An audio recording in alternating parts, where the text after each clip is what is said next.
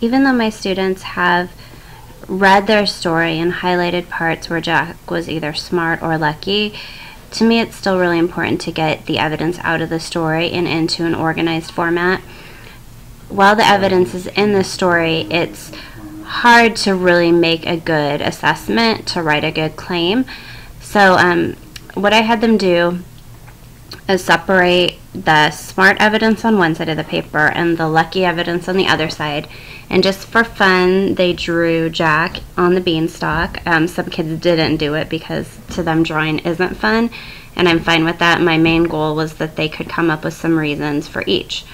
So this student gave 3 reasons why Jack was smart: trading Milky White she thought was smart, cutting down the beanstalk when he got caught, and left when the ogre was sleeping. On the other hand, Jack was lucky because he didn't get caught. He was lucky because he escaped and his mom got rich. Jack and his mom got rich. He escaped again and the ogre fell down. So just from looking at this paper, the student can say, well, I have a little bit more evidence that Jack is lucky. Is that what I think? I have more evidence to support it. Is that what my claim will be?